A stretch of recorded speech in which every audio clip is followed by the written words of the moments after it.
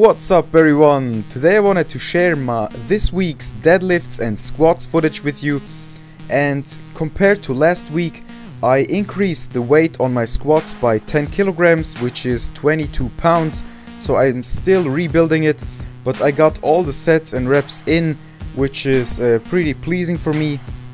And I'm doing actually stretches and mobility work every single day because I want to increase my squat depth, because if I go any lower than this I get a really mad butt wink, and then I get lower back pain if the weight is fairly heavy. So that's definitely something I want to prevent from happening, but I know that it's gonna take a lot of fucking time and patience.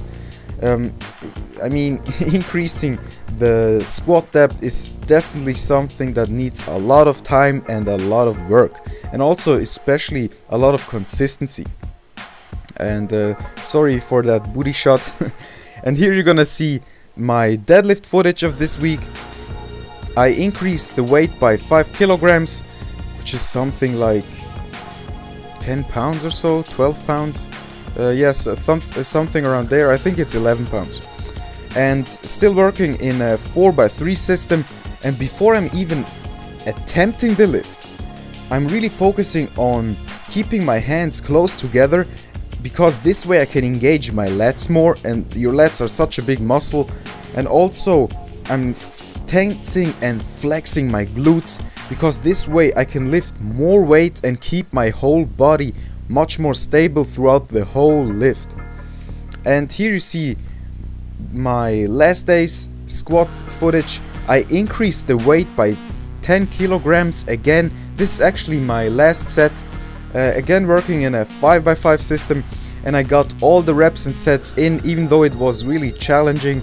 So really glad that I managed to get them. So that's why this guy is trying to spot me, because it was my last set. And I'm putting so much time and effort and focus into bringing up my squats. It's such an important lift, but unfortunately it's my weakest lift because of my knee issues. But yeah, slowly but surely getting there. So thanks as always guys for watching, thanks for tuning in. I wish you again Merry Christmas and a happy time with your friends and family. Till next time, peace out.